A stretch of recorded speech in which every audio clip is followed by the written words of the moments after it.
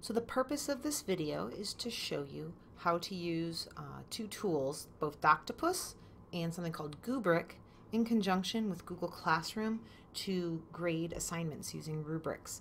There's quite a few steps, but I'll talk you through it as best I can. So first of all, you will notice that I have a Google Classroom open right now. This was a professional learning opportunity I did right before break. And I asked the students, which were actually teachers I was training, to write about what they were thankful for. I just basically assigned a document to each teacher. I made a copy for each one of them, and I asked them just to tell me what they were thankful for this year. And so I had most of them are done. I have 27 turned in and 2 that are not, and they're all living here in Classroom. And keep in mind they also live in your Google Drive if you go to your Classroom folder, and then if you find your class name, and then you find your assignment, which was what are you thankful for? They also live in my Google Drive right here. But I want to grade these with a rubric. So the first thing I need is a rubric, right? I went ahead and I went over to New, and I created a new Google Sheet, which is like a spreadsheet, and I made my rubric right in here. Now with Doctopus, for it to work, it has a couple of factors you have to consider. First of all, cell A1 has to be left blank. Your first row, row 1, these are your point descriptors for each section of your rubric. They have to be whole number values. You can't do partial points for this. Now, you could grade students with partial points. Like I could put them at a 2.5 when I'm grading them, but for the rubric itself, we have to go by whole point values. And then here are my categories, right? So I just made this up. This is not a beautiful rubric by any means. I was just kind of playing. But so I'm grading by relevance, structure, voice, and length. And then in between, you know, for relevance, you get a 1 if you don't cite an example. You get a 4 if you give multiple examples. So these are my descriptors for each component of that rubric. Okay, and I went ahead and titled it and made sure I labeled it rubric, so when I try to find it later, it will be easy to find.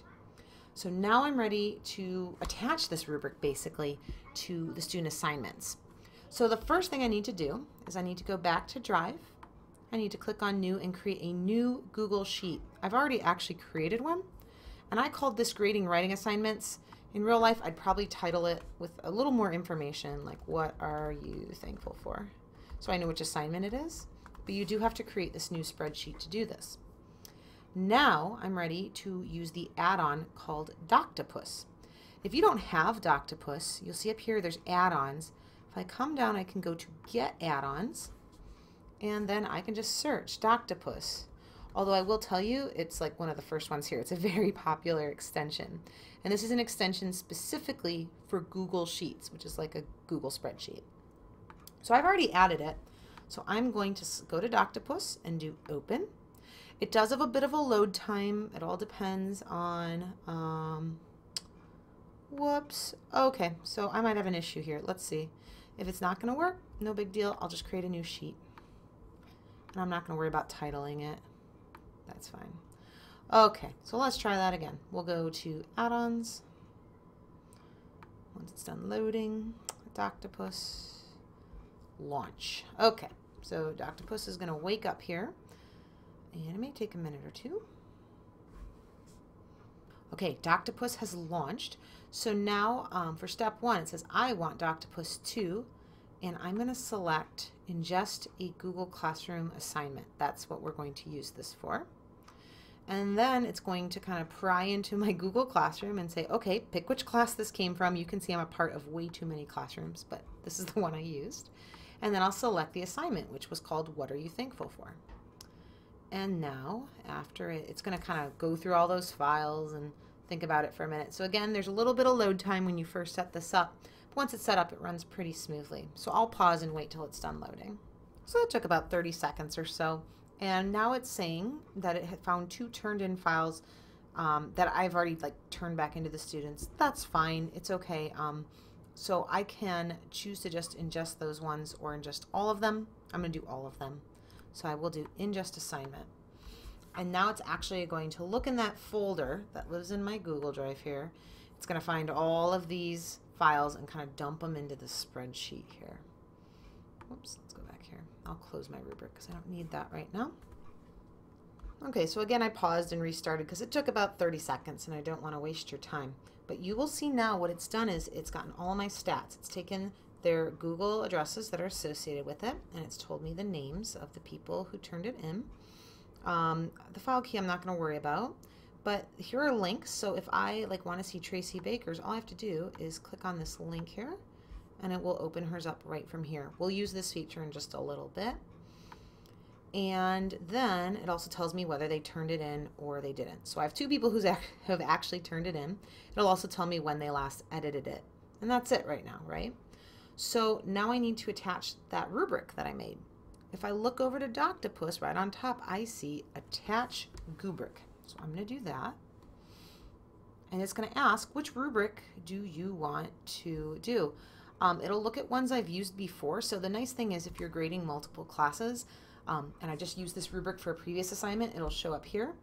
However, I'm going to go to my drive, and I'm going to select a spreadsheet from my drive. And it's going to automatically search for spreadsheets. And I know I called it rubric, so I am going to just go ahead and type in the word. I think this is it right here, actually. But yeah, what are you thankful for, rubric? But I'm just going to type in the word rubric. Just so you can see, you can search by term. So what are you thankful for, rubric? There it is. And do select. And I'm going to attach it. And what it's basically going to do is it's going to attach this rubric to all these student documents. It's going to live right on that document. So when the student opens it, they're going to see the rubric. And after I grade it, they're going to see precisely how I scored it. So there we go. It's doing that. Okay. So cool. I can now, I don't really need to worry about Doctopus, so I'll close it. I can always open it back up later. And now I need to assess them, right? So here's the link that says assess document. I'm going to start at the top of my list. I'll start with Tracy. And it's going to pull open the document. And up here, this is Goobric going on right here. Now, if this doesn't happen, you need to get Goobric first. I kind of skipped a step there. To get Goobric, what you have to do is you have to go to the Chrome Web Store. The way that I do that is I click on my apps waffle over here in Chrome. I go to Web Store and I search for Goobric. And if you don't have Goobric ahead of time, when you're using Doctopus, it will prompt you to download it. I also included a link in the instructions. So this is Goobric, and you click on that Add to Chrome button. That'll be right over here, and it will live in here. And I know, whoops, that Goobric is here because you'll see the little icon right here. Okay, so here I am in Goobric. Here's Tracy's paper, and she didn't write anything. So I'm going to score it. So first of all, it starts me on relevance. Now notice I could just click on one of my descriptors for this. So I could just do this. Or let's say I want to give her like a 1.5 here. I want 1 and 2. I can just type in 1.5. And if I go back to structure, you'll see it will highlight both of them. So it shows that she fell somewhere in between. So I'm going to keep giving her 1s because she didn't really do this. And then notice I can leave written comments. So I could do, Tracy, I noticed you didn't complete this. Please complete. I can also, if as I'm grading I want to do kind of a narrative, I can actually record my voice, which is kind of wild. You have to give it permission to use your microphone, but if I click on this microphone, I'm going to leave her some feedback. Hey Tracy, I noticed that you haven't finished this assignment. Can you please work on it and then resubmit it to me so I can grade it? And what it does is it saves it as an MP3 file, and it will ask where to save it. I just save it to my Google Drive because we have unlimited storage in our Google Drive, so why not put it there? It'll take a moment, but what'll happen is for Tracy, in a second here, once I submit this, it's going to actually attach this rubric and this audio comment and my written comment to her document. So let's look. I'm going to click submit. And now if I look at her document, there is the rubric. It says that I graded it. It shows where she fell in each domain here. And it also says, hey, there's a new audio comment. And if she clicks on it, it will take her to my feedback. And whoops, I'm signed in as my personal one for some reason, but she should link to it right away. Some people have asked me, do they have like canned comments? So like if you had a comment you just wanted to plop in here, not type, can you do that? I haven't seen that feature yet. I suppose you could always copy paste comments if you wanted, but I haven't seen that feature yet. So I'm done with Tracy's. I need to go to the next students. It would be really cumbersome to come back to the spreadsheet and click on the next one and then back and so on. So the cool thing about Goobric is after I've submitted this, you'll see there's a next button. And this will take me to the next person on my list, which if I look back here should be Elaine Barbieri. So here is hers. And just like before, I can go through and I can give her a grade. And the nice thing is when you scroll down, this stays put so you don't lose it. So as you're going through, you know, you can read and pop back up here and do what you need to do. And leave comments. Amazing. And then submit. And I just kind of work my way through my class assignments this way. So now, let's say I've only graded 2, right? But if I go to here, I'm going to actually open Doctopus again. And I want it to show the feedback that I've left. So what I'm going to do is, let's see. Oh, actually, it already did it. I guess I don't need Doctopus open. My bad. So you'll see here it is. It notices my comments. I can, you know, extend this if I want to see them a little bit better. And people always ask, okay, so how does it grade for me, right? It doesn't do this automatically, but don't sweat it. It's super easy to do. So you'll notice there's grade here, right? And generally the grade for my final rubric will be the sum of these point totals I gave her. So what I'm going to do is use just a really simple formula. I'm going to click here and I'm going to do equals sum, and we want the sum of a series of number or cells. So I'm going to click that. I'm going to highlight these 4 cells and click enter.